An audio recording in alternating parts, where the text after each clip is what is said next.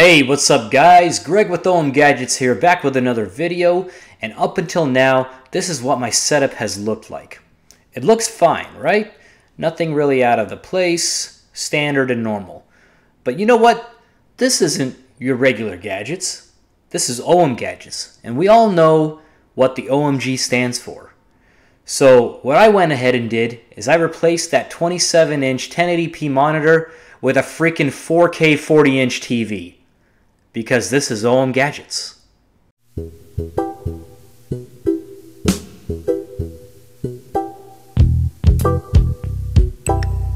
So recently I built a new PC with a Kaby Lake 7700K and a 1070 graphics card. So now I have a lot more horsepower to play with, and I decided that I need something more powerful in the display department than my 27-inch HP 1080p monitor. I don't want to invest $400 plus into a 4K monitor, and I got to thinking, why not use a 4K TV? What's really the limitation when going with a TV instead of a monitor?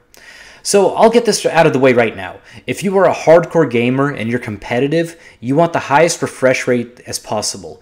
Now when you buy a monitor, normally you're going to get something like 144 Hertz, which will support that frame rate even at 4K, which is great for gaming. But I'm not that person. I'm more productivity focused, and I only have 2 games installed right now, and I don't think I'm going to install any more. That is Grand Theft Auto 5 and Counter-Strike. Now, I play Counter-Strike leisurely. I don't play competitively at all. I do it to chill. It's something I've been doing since I was a teenager. So Counter-Strike for me is more of a just sit back and chill type of game, not something that I really need the highest quality monitor for. So I started doing my research, and here are the things that I found. Basically, what you're looking for when you want to buy a TV to use as a computer monitor are great color accuracy, a low input lag, and support of HDMI 2.0, because HDMI 2.0 is capable of outputting 4K at 60 Hz.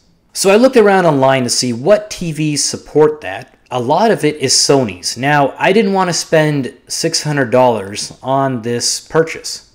I wanted to spend something around $300 to $400. So I came across this Samsung 40-inch 4K TV available at Best Buy. And as of today, the price tag on it is $300, which is a complete steal. Now I'm going to put the model number and a link to it in the description. I'm not going to call out the model number because it's like this long, and I don't remember it, to be honest. But it's basically a 40-inch 4K TV made by Samsung for $300, which also supports HDR. Now, you're not going to be able to get that HDR content coming from your PC today. At least I don't know that you can. I haven't been able to do it with mine.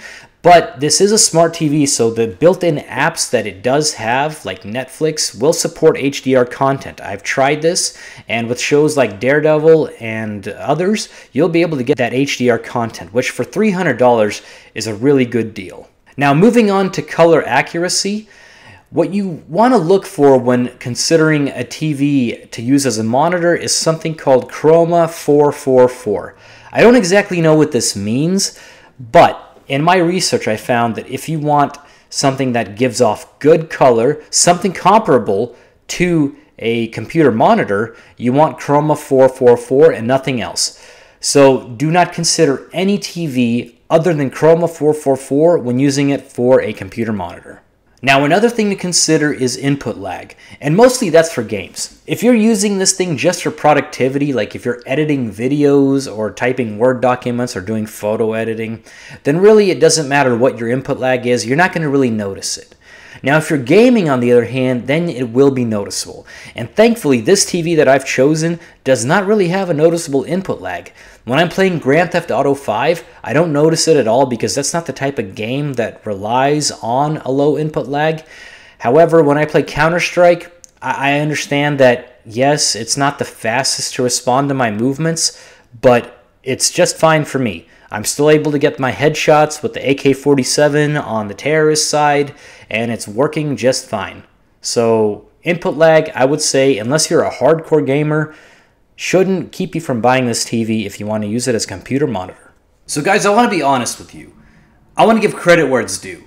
Really, the final factor that made me decide to go with the specific TV that I went with and to actually jump into this 40-inch 4K TV on my desk was a video that a YouTuber by the name of TechJ Media put out about his experience with this exact TV. He basically sells it perfectly, and after I watched it, I knew that this was the TV that I had to get. Now, the fact that it's for $300 at Best Buy right now means that it's a very good deal, and the way that TechJ Media described it in his video just lets you see that it's really a good option. I just want to give a quick shout out to him because without his video, this investment would not have been possible. Ever since I switched to this monitor, my productivity has just improved, especially with video editing. Gaming is such an enjoyment now with that huge display right in front of you. I mean, 40 inches with 4K at about 3 to 4 feet away from your face is just perfect.